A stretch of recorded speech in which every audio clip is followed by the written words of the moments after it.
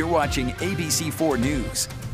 Welcome back, everyone. Thanks so much for staying with us. Today we're talking about Safe Harbor and their new Lifeline Prevention Center that'll be holding a ribbon cutting ceremony tomorrow. And lucky for us, we've got Kristen Floyd, the executive director of the Safe Harbor Crisis Center, and then Liza Springmeyer, the capital campaign manager of Pathway Associates. So a lot to talk about here. You both have very big titles, but the bottom line is you're ready to do a lot of good for the community. So let's start off with what is Safe Harbor? And Kristen, we'll start with you on that one. Yeah, so Safe Harbor is a domestic violence and sexual assault crisis center. We serve Davis County, so we work with victims that have gone through domestic abuse or any type of sexual assault, and we provide advocacy, sexual assault nurse examinations, shelter services, and help with housing. Really, it's you were able to do so many things. One stop. With the resource that you guys have there. And let's talk about the need for these resources here in Utah, because I think a lot of people, I've probably been one of them at times, want to just kind of bury our head in the sand and think, that's not happening here. But unfortunately, that's just not the case. Unfortunately, Utah is one of the highest states in the nation for domestic abuse. 1 in 3 individuals will be affected by domestic abuse, and that statistic is staggering. And we, with COVID and with other situations that have come up over the last couple of years, our requests for services have more than doubled. Okay, and talk about this new facility, what it's going to do and what it will be able to help you to further the help that you are giving right now.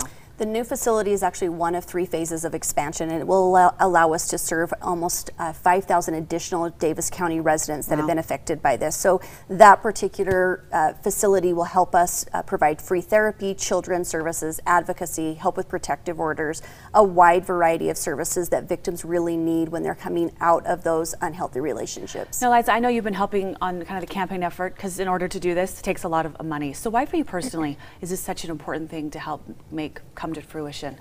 Well, I think our communities are only as safe as the households within them. And so it's important to me that we work hard to make our communities safer and to make people feel safe to reach out for support earlier in the crisis cycle.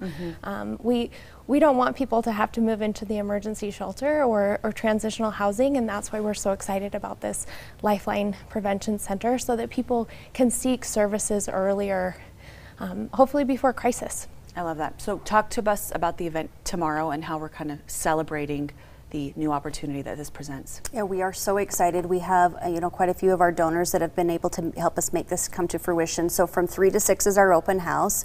From 4 to 5 is our actual program where we'll be able to honor some of those donors, like Intermountain Hospital and BOMERU and the county and the state in helping us get this done. And so we want to be able to honor them and the staff and the volunteers that have helped us put all this together. So from 4 to 5 is the program. From 3 to 6 is the entire open house.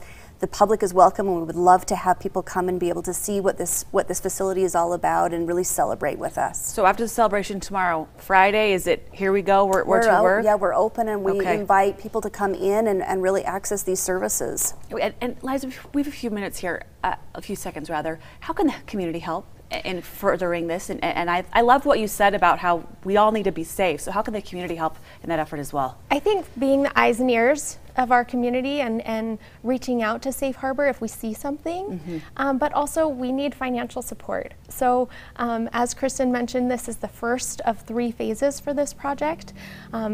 We've raised over $7 million for this project, but it's a $10.5 million project. So we need the community to help us raise that last 3.5. And if anyone would like to get involved or knows someone that this project might speak to, please let us know. Fantastic. Ladies, thank you so much for being here and all the good that this is doing for our community. Again, more information, opportunities to donate, opportunities to volunteer, all online right there at safeharborhope.org. Thank you so much to both of you. Thank you. Okay, Rich, over to you.